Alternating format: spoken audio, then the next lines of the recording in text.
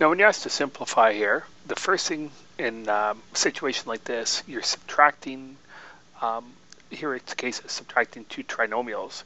And when you subtract one polynomial from another, then what you have to do is use the opposite operation. So what we're going to do here is add the opposite. So we're going to change this then to plus, and we're going to change the sign of everything inside the second bracket to the opposite. So x squared, we're going to change that to negative x squared. Negative 3x, we're going to change to positive 3x. And 2, we're going to change to minus 2.